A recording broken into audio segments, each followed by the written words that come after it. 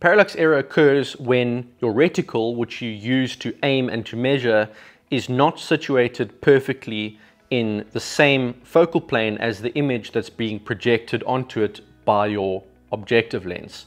We've all experienced parallax error at some point, let's say when trying to measure something with a ruler. If your ruler is flat against the object that you're trying to measure, then you can change your perspective and you're still going to get the same measurement. However, if you raise the ruler off the surface of whatever you're trying to measure and then you change your perspective, you'll see that you can't get a precise measurement anymore. You need to think of the reticle in your Riflescope like that ruler.